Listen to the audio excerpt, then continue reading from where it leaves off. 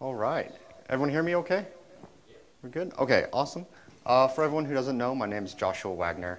Um, I usually am in the back, so I'm on the opposite side of the church this morning. So you may be wondering what I'm doing up here. Pastor Kelly is off on a trip, and so I came in about a month ago, helping doing some work on the sound room. And by the time I left, I had somehow agreed to do this with a handful of books. And so there's a moral in there somewhere, a lesson. I don't know what the lesson is, so I'm going to be talking about something else today. So if you could go ahead and open up your Bibles to the book of Philemon. So Philemon is a very short book in the New Testament. It's in between the books of Titus and Hebrews. And Philemon is very unique in the sense that it's a very personal letter that's sent from Paul to the man who sends it to is the name of the book, Philemon. So before we get started, I'm just going to try to give a little bit of historical context and a little bit of personal context to see where everyone's at during this time. So Paul, at this time, it's estimated that this book was written around 60 to 63 AD. Paul is in Rome, and he's under house arrest. He is waiting to appeal to speak to the Emperor Nero at the time. So he is not locked away in a dungeon. He is mostly under house arrest, so he is, people are able to come in and visit him. He's able to go out in limited fashion, and he is getting kind of old. In the book, he actually calls himself Paul the Aged, because he's in roughly around his early to mid-60s at this time, which, you know, in the classical age, this is the first century AD. There's no vaccines, no modern medicine. And also when you look at Paul's personal life or his story of his mission trips and everything, you know, he's gone through a really rough time. So he's been flogged multiple times. He's been stoned by an angry crowd. He's been in prison and dungeons. He's been in multiple shipwrecks. And so all that all together, he is in kind of a rough physical shape. And so you see that in the letter, he has a man who's taking care of him, whose name is Timothy. And it's the same Timothy as he wrote the books of 1st and 2nd Timothy 4. So he's under house arrest. He's writing this letter to Philemon. Philemon, it's a Greek name. It basically means friend or friendly. And Philemon is a member of the Church of Colossae. And Colossae right now, in the modern day, is located in western Turkey. So it's about 1,000 miles or so from the city of Rome. And Philemon he's a very wealthy man. And so he owns a very large house. And so that is where the Church of Colossae actually meets. They meet here at Philemon's house because for the first 200 years or so of early church history, people would always just meet at whoever had the biggest house, basically. And for the city of Colossae, that would be Philemon. He's a very wealthy man, and he is also a slave owner. And the reason why that's relevant is because there's a third character or a third man in the story, and his name is Onesimus. And Onesimus, at this time, is a slave. And he is specifically Philemon's slave. And Philemon is a Christian, and he owned a slave. And so Onesimus, kind of to give the backstory, he at first was a pagan. He escaped from Philemon, and he ran away. And he ran away all the way to the city of Rome. We don't know why he went to Rome. There is some hypothesis that maybe he was familiar with Paul, because Paul was a friend of Philemon, so it's possible that he knew of Paul and was trying to find Paul. It's also possible that as a runaway slave in the Roman times, runaway slaves could be harshly punished, they could be tortured or even killed, and so he was trying to go to the largest, basically, city in order for him to try to disappear. So either way, he makes his way to Rome, and he's able to find Paul. He somehow runs into Paul, and Paul evangelizes to him, he shares the gospel with him, and Onesimus becomes saved. He becomes born again. And so Onesimus stays and helps to take care of Paul for a while. And then we don't know what happens. We don't know the conversations that took place. But Onesimus ends up going back to Philemon, his former master or his current master, depending on how you look at it. And he doesn't go alone. He goes with a man named Tychicus. And actually, Paul sends him, both of them, with 2 letters. So he sends them with the letter to Philemon, which is the one we're going to go over today. And he also sends them with a larger letter that goes specifically to the whole church of Colossae, which we now know as the book of Colossians. So these are two books that are written later on in Paul's life, and they're kind of partners. So you see there's a lot of parallels. In the book of Colossians, Philemon is not mentioned, but Onesimus is. And so you see his name. We'll go over that a little bit. And so it's also important to look at the cultural context of what slavery was in the time of the Roman era. So a lot of times as Americans, whenever we think of slavery, what comes up to mind is images of the antebellum South. So African slaves or descendants of Africans were enslaved, usually largely agricultural. They didn't know how to read or write, uneducated, treated horribly. And in the Roman times, so this is about 2,000 years ago, it's 3,000, 4,000, 5,000 miles away. It was a different time. In Rome, slavery was still a thing, but it was different in a lot of regards. It was similar in the fact that masters still owned their slaves, and legally they could beat them, kill them, do whatever they want. And there are stories of that. So basically a story is a man was visiting his rich friend. They were both Romans, so this is not a Bible story, but and he said, "Oh, I've never seen someone die before." And so the master says, "Oh, I'll show you." And so he just calls a slave and he kills the slave right in front of him just so that they could watch him die. And so this is kind of an example of how poorly slaves were treated back then. But also, slavery was different at that time as well. It was different because it wasn't racially, there wasn't that racial component to it in the same way that we think about it in America. So a white man could own a black slave, a black man could own a white slave at this time. And it was more about, usually the way you became a slave is you were either born a slave, or the biggest way that people became slaves is that the Roman Empire would go out, they would conquer a region, and they would take their people back and they would make them into slaves. And then also the third way the person would become a slave would be in a lot of debt. So you were in a lot of debt, you couldn't pay it off. In order to pay off your debt, you would either sell yourself or often sometimes their children into slavery in order to try to pay off that debt. And these are called bond servants.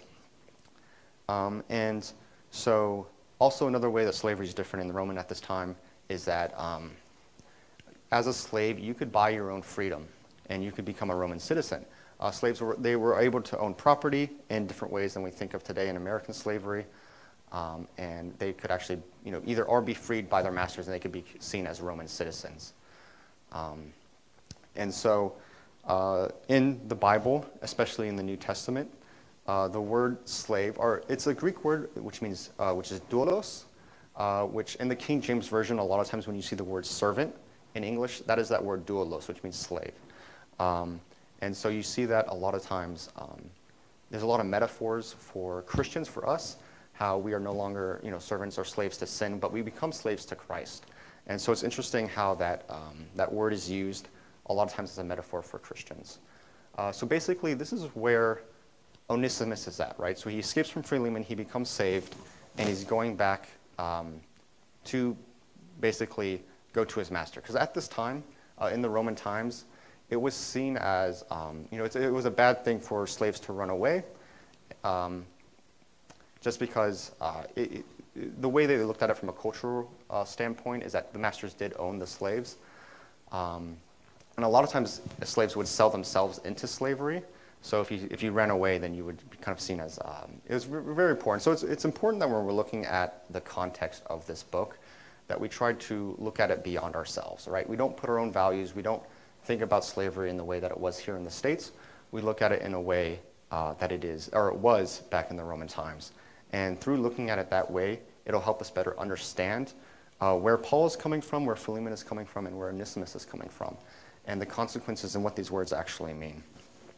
So Paul sends Onesimus back to Philemon, and he sends him back with this letter. And this letter is to Philemon specifically, and it's a way that Paul intercedes on the sake of Onesimus. A lot of times, like I said earlier, runaway slaves would be punished. So Onesimus does have the chance of being punished when he comes back to Philemon. And in the letter, we see that Paul intercedes and acts as an intermediary between Philemon and Onesimus. So that's kind of where we're starting off. That's the historical context. That's a little bit of the cultural context. So we're going to get started, and we are going to look at the first verse. So we're just going to go, take a few verses at a time, and we're going to see if we can work our way through the book. And before we start, I'm just going to go ahead and pray real fast, and then we can get started. Dear God, just thank you so much for today. Thank you for allowing us to come here and to learn from your word. Please put your words in my mouth. Help me to say the things that you would want me to say. And I just pray that we all learn something from your word and learn to be closer to you. In Jesus' name I pray. Amen. All right, so starting off in verse 1, this is typically the greeting that Paul starts off in all of his letters. So he starts off, Paul, a prisoner of Jesus Christ, and Timothy, our brother, unto Philemon, our dearly beloved and fellow laborer, and to our beloved Apphia and Archippus, our fellow soldier, and to the church in thy house. Grace to you and peace from God our Father and the Lord Jesus Christ. So, unlike some other letters in the New Testament, this is very clearly, we don't know exactly who wrote it, such as the book of Hebrews. This one is very clearly Paul. And he says his first name. This is kind of how he opens it up. But it's interesting how he calls himself a prisoner of Jesus Christ, because that's not often how he introduced himself. So if we remember, the book of Colossians was kind of the brother letter to this book. It was sent at the same time. It was written at the same time. So if we skip back to the book of Colossians, which is just a few books back, and we can see how Paul introduced himself in that book. So Paul starts off the book of Colossians saying, Paul, an apostle of Jesus Christ, by the will of God, and Timotheus, our brother. So it's interesting that whenever Paul writes to the church in Colossae, he kind of starts with his official title. And he's showing that he is an authority figure, that he's an apostle of Jesus Christ. And he's kind of starting off like this is his authority. But when you start reading, he's writing to Philemon, who is a friend, who is a personal friend. He doesn't call himself an apostle. He calls himself a prisoner of Jesus Christ. And he calls himself this. In a way, he starts to humble himself. And he shows him that he's a prisoner of Jesus Christ. He is under house arrest at this time. And in the same way, he's drawing a comparison between him as Paul and Onesimus. Because at the time of the Roman times, there wasn't a huge difference between prisoners and slaves. Prisoners didn't have rights. They were locked away. They were incapable of having any freedoms. They couldn't go where they want to do what they want. And so in this way, he's kind of drawing a comparison. He's comparing himself to the state that Onesimus is in. And then he mentions Timothy, our brother, and he calls Philemon our dearly beloved and fellow laborer. So once again, kind of with our own American values, a lot of times, since we know that Philemon owned slaves, we would look back and say, well, he must have been a bad Christian, right? Because slavery is bad, and it's a sinful act. But according to Paul, throughout the book of Philemon, Paul praises Philemon in a way that shows that Philemon is actually a very strong Christian. He's very loving, and he's shown to be a great example for the love of Christ to the world and also to the saints. So verse number 2, and to our beloved Apphia and Archippus, our fellow soldier, and to the church in thy house. So it's estimated, or it's that Apphia, it's possible that this is his wife, because it is a personal letter once again. And then Archippus is maybe his son, we don't know for sure. And it says, enter the church in that house. So once again, Philemon, he basically, all the church meets in his house. And then grace to you and peace from God our Father and the Lord Jesus Christ. So this is just a greeting from Paul. So starting off in verse 4, I thank my God, making mention of thee always in my prayers, hearing of thy love and faith, which thou hast toward the Lord Jesus and towards all saints, that the communication of thy faith may become effectual by the acknowledging of every good thing which is in you in Christ Jesus. For we have great joy and consolation in thy love, because the bowels of the saints are refreshed by thee, brother. So once again, kind of in this section, verses 4 through 7, Paul is talking about what he loves about Philemon. So he thanks God for him. He mentions him in his prayers always and continuously. And he's even heard of his love. So he says in verse 5, hearing of thy love and faith, which thou hast towards the Lord Jesus and towards all saints. So even though Paul is 1,000 miles away in Rome and Philemon is in Turkey, or modern-day Turkey, Paul has heard of Philemon's love and he's heard of his faith. And so that's how great of a leader in the spiritual realm that Philemon is. And the communication of thy faith may become effectual by the acknowledging of every good thing which is in you in Christ Jesus. For we have great joy and consolation in thy love, because the bowels of the saints are refreshed by these brothers. So whenever we see in verse 7 the word bowels, what it means kind of depends on the context. So you actually see mentioning of the word bowels many times in this book. In the context of verse 7, it really means the heart. So the heart of the saints are refreshed by thee, brother. So Philemon is a great encourager, and he serves as a great man of God who comes and encourages the saints. And starting in verse 8 is where Paul begins to mention Onesimus. So the first part of the letter, verses 1 through 7, Paul comes to Philemon, he greets him, he introduces himself, and he begins by talking about the great things that who Philemon is and how he has great affection for him. In verse 8, he begins to speak about Onesimus. So wherefore, though I might be much bold in Christ to enjoin thee that which is convenient, yet for love's sake I rather beseech thee, being such an one as Paul the aged, and now also a prisoner of Jesus Christ. So in these two verses, Paul is basically saying, and it's important that we point again to the fact that Paul doesn't introduce himself as an apostle, because in verse 8 he says, wherefore though I might be much bold in Christ to enjoin thee that which is convenient. So he's basically saying that as an apostle of Christ, I could tell you what to do in this case, because he's sending Onesimus back. He wants Onesimus and Philemon to be rectified again as new brothers in Christ, and he says that I could compel you, or I could urge you or ask you, or to tell you basically what to do, the right thing to do, to bring Onesimus back into the church. But in verse 9 he says, yet for love's sake I rather beseech thee, being such an one as Paul the aged, and now also a prisoner of Christ. So he says, instead of urging you, instead of telling you, I'm going to ask you. And he does that out of love for Philemon. He does that because he does not want to hold his authority over Philemon as an apostle. And here he also mentions that he is Paul the aged, and he also mentions again that he is a prisoner of Jesus Christ. So once again, he's showing that, he's done all these great things for Christ. He has basically, if he was in Master's Club, he'd have all the badges. But he's basically saying that, instead of telling, he's going to ask. Verse number 10, I beseech thee for my son Onesimus, whom I have begotten in my bonds, which in time past was to thee unprofitable, but now profitable to thee and to me, whom I have sent again. Thou therefore receive him, that is mine own bowels. So in verse 10, he begins to beg for forgiveness for Onesimus and acceptance for Onesimus. And he says that he has begotten him in his bonds. So basically this is him, Paul, referencing to the fact that while he was bonds, while he was a prisoner, he has spiritually begotten Onesimus. So he evangelized to him, and Onesimus became saved. And you can see throughout this letter that Paul refers to Onesimus as his son. And that demonstrates how we as church members should see each other, that we're not just members in the same building or members of the same church, but we really are family, and that we should see each other as such. So verse number 11, which in time past was to thee unprofitable, but now profitable to thee and to me. And so verse number 11 is Paul, he does kind of a play on words. So Onesimus is a Greek word, and it means profitable. It's very common, because in the Roman times, a lot of times slaves didn't really have names. In the Roman society, basically the more names you had, the more pristine, the more elegant, the more high you were kind of on the hierarchy. So like Julius Caesar, I don't remember his full name, but he had like 5 names altogether. And slaves often didn't even have one. A lot of times, depending on where they're from, like if they're a slave from Sicily, they would just call him the Sicilian rather than actually give him a name. So it's possible Onesimus isn't really his name.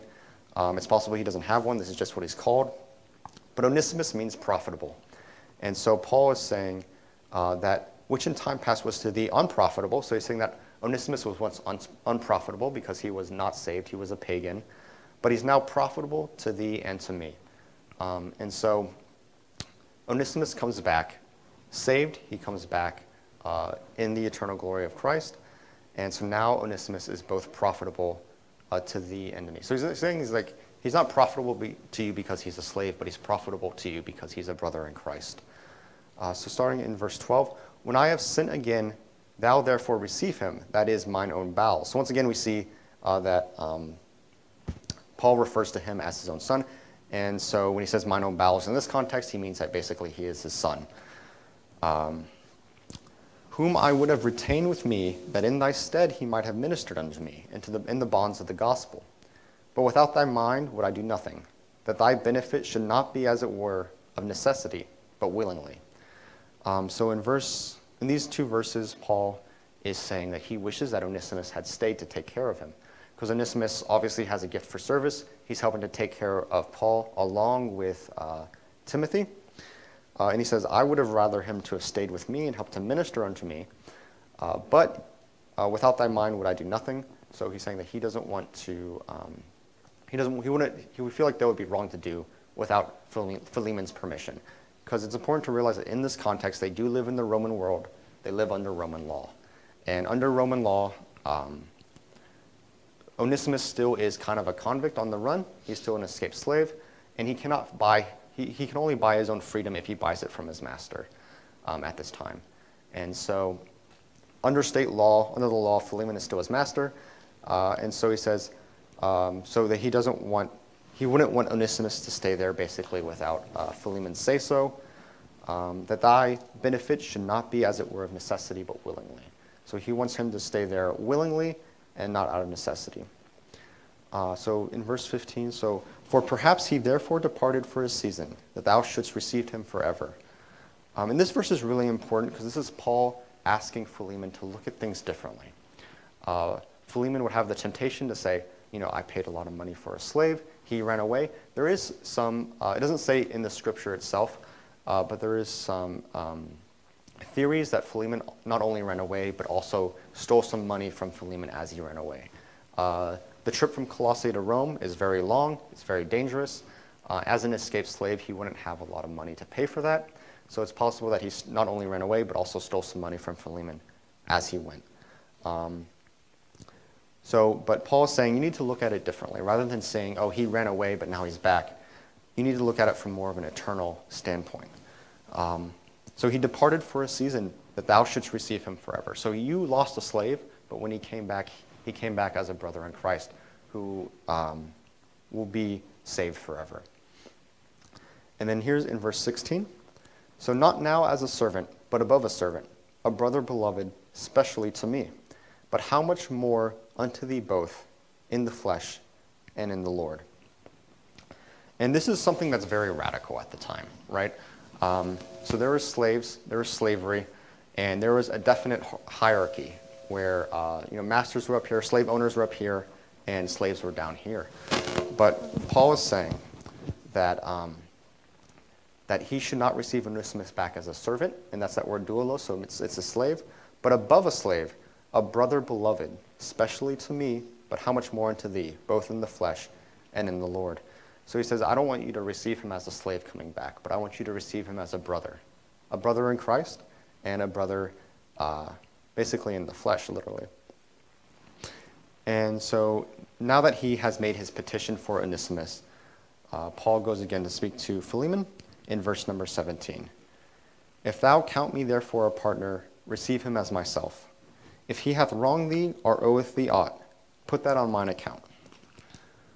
So this again also leads people to believe that Onesimus has done more than just run away, that maybe he stole something. But Paul basically intercedes for him, and he acts in a very Christ-like way here. So the story of Christ, the story of our salvation is that we have sinned. We have the burden of sin. It's the burden of sin that we cannot cast away ourselves. We can't do good works. We can't do anything that would allow us to basically to cast off that weight of the sin and the guilt of sin. But Jesus comes down, and as a sinless man, and fully man, fully God, he comes on, he takes on our sin, he dies in our place because the wages of sin is death, and he is able to act as a substitutionary being, and he takes on our sin, and he dies, and our sin dies with him.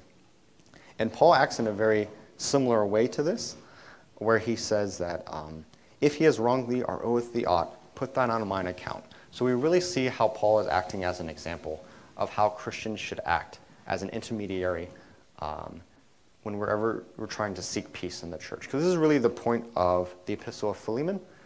And we're going to look at that a little bit later when we look at Colossians, because these are brother kind of letters. But Paul wants to create peace in the church. And so he's acting as an intermediary between Onesimus and Philemon in order to reach that goal.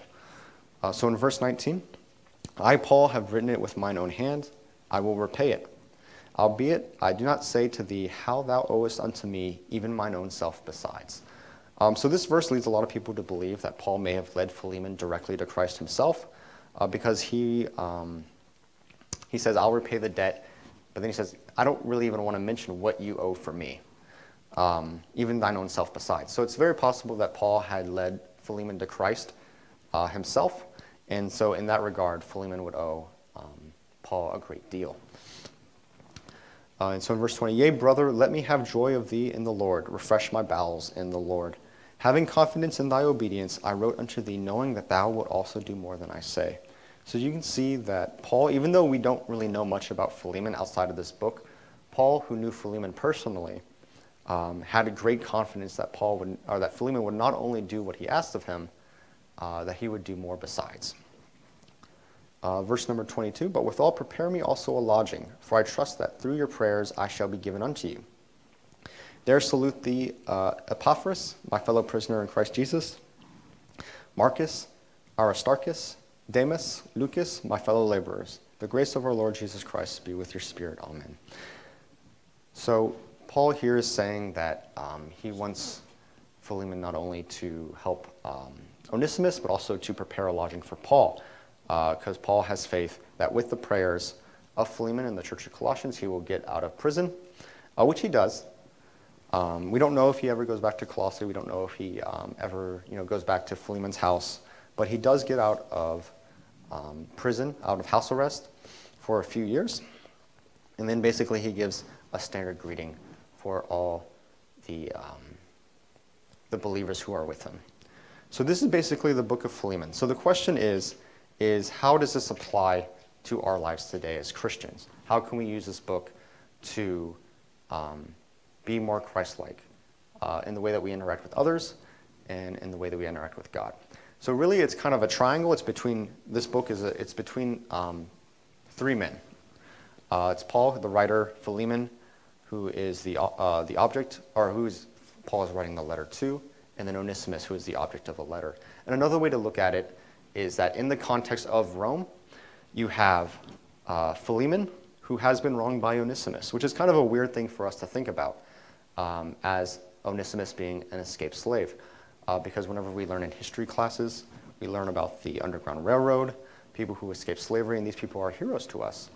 And I'm not saying they shouldn't be, but in the Roman world, it was a very different context, and it was a very different state of being. So looking at it from that context, in that day, Philemon had been wronged by Onesimus. Onesimus had done something wrong to Philemon. Onesimus does something wrong, he runs away, he becomes saved, but then he comes back to Philemon in order to try to right that wrong. And so we have that story of the Christian who has done something wrong to another Christian, which would be Philemon, and then Paul acts as a peacekeeper. He comes in and he wants to have peace in the church, and so he doesn't just sit by and watch and say, hey, Onesimus, go see Philemon, go make everything right. He's actively involved, and he puts himself into the fray in a way to create peace.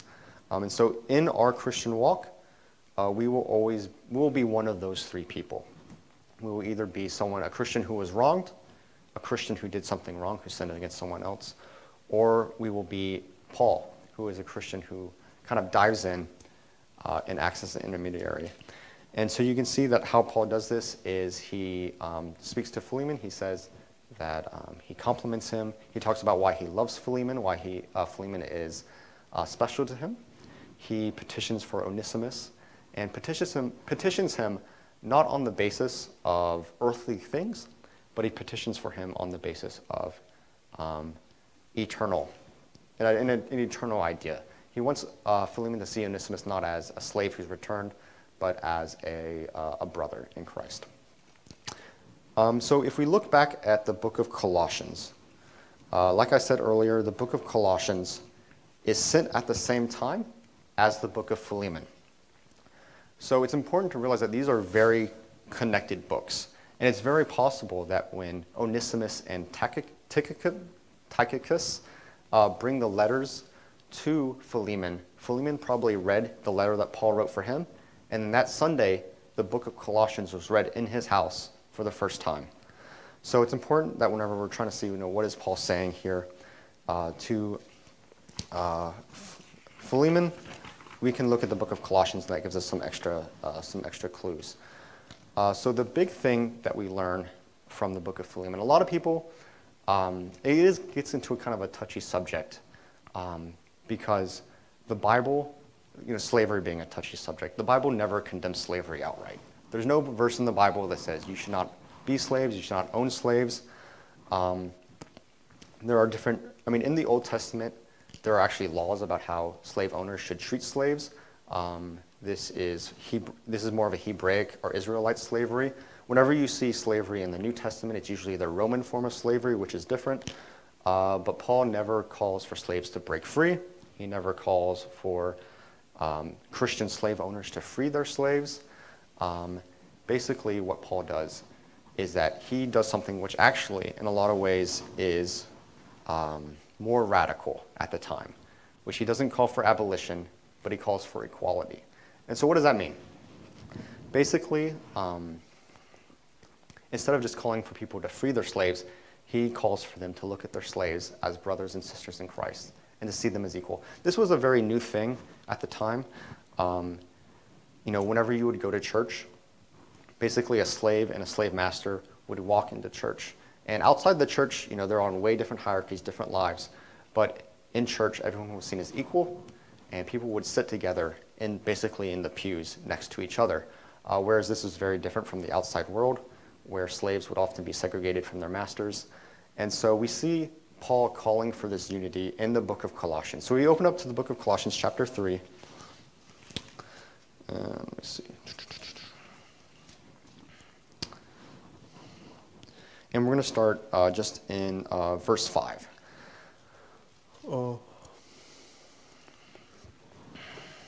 And it's important to realize also the context of it. This is being read in Philemon's house. Philemon is there, and not only that, but Onesimus is probably there as well. So verse 5, mortify therefore your members which are upon the earth, fornication, uncleanliness, inordinate affection, evil, consciousness, and covetousness, which is idolatry, for which things' sake the wrath of God cometh to the children of disobedience, in the which ye also walked sometime when ye lived in them. But now ye also put off all these: anger, wrath, malice, blasphemy, filthy communication out of your mouth. Lie not one to another, seeing that ye have put off the old man with his deeds, and have put on the new man, which is renewed in knowledge after the image of him that created them, where there is neither Greek nor Jew, circumcision nor uncircumcision, barbarian, Scythian, bond nor free, but Christ is all and in all. And so this is a very revolutionary chapter at the time, especially that last verse, verse 11, because Paul is saying something that hasn't really been said up to this point, which is that in Christ, all are equal. There is no slave or free. There is no Greek or Jew. There's no circumcised. There's no uncircumcised. Everyone is equal in Christ. And so, in a way, this is much more important to know and to believe than if there was a verse that just said that slavery should be abolished. Because when we look at American history, right, slavery was abolished like 1865-ish, so about 150 years ago. But people who were slaves or who were former slaves were not seen as equals, even though they were free. And so there's Jim Crow laws, there's all this stuff going on. And so it's more important, and this is what Paul really sticks to, is that it's more important for people to be seen as equals in the eyes of Christ rather than to just say, oh, we should abolish all of slavery. And also slavery is used as basically, Jesus uses slavery a lot as for what the attitude that we as Christians should have when it comes to Christ Jesus and his basically what he has for us. And I'm just going to kind of end on that, what Jesus says, how Jesus uses the word. This is the same word as doulos. and it's basically just talking about slavery. So this is going to be in Luke chapter 17. Let me see. And it's going to be verse 7. So this is a metaphor. Just right before this, the apostles say to the Lord, increase our faith. And so in verse 7, he says, but which of you, having a servant plowing or feeding cattle, will say unto him by and by, when he is come from the field, go and sit down to meat? And will not rather say unto him, make ready wherewith I may sup, and gird thyself, and serve me till I have eaten and drunken, and afterward thou shalt eat and drink? Does he thank the servant because he did the things that were commanded him? I trow not. So likewise ye, when ye shall have done all these things which are commanded you, say, we are unprofitable servants. We have done that which was our duty to do. So this is a really interesting verse because Jesus is saying that we as Christians should have the attitude of slaves. And also why that's important is because the word humble actually comes from a Greek word, which means to have the attitude of a slave. So to call yourself humble in the Greek times was actually not a compliment. If you said this guy was humble, you basically said that he had an attitude of a slave, which at the time in the Greek and Roman world was an insult and not a compliment. And so what it means as a Christian is that when God tells us to do something, basically he's saying that we should have the attitude of a slave. And we shouldn't expect thanks. We should just say that like here in verse 10, that we are unprofitable servants. We have done that which was our duty to do. And so with that, I'm probably going to close off. So does anyone have any questions about anything? I know I kind of might have gone to a lot of different places, but anything at all? All right. Well, we're going to go ahead and pray here, and then we'll have a little break before the service. Dear God, just thank you so much for everything that you've given us. Thank you for letting us come to church today just to meet with each other, fellowship with each other, and to learn from your word. And I just pray that as we go out into the world, that we would have an attitude that's becoming of servants of Christ, and that we could learn to walk in your way more and more, and that we just continue to learn more about you. In Jesus' name I pray. Amen.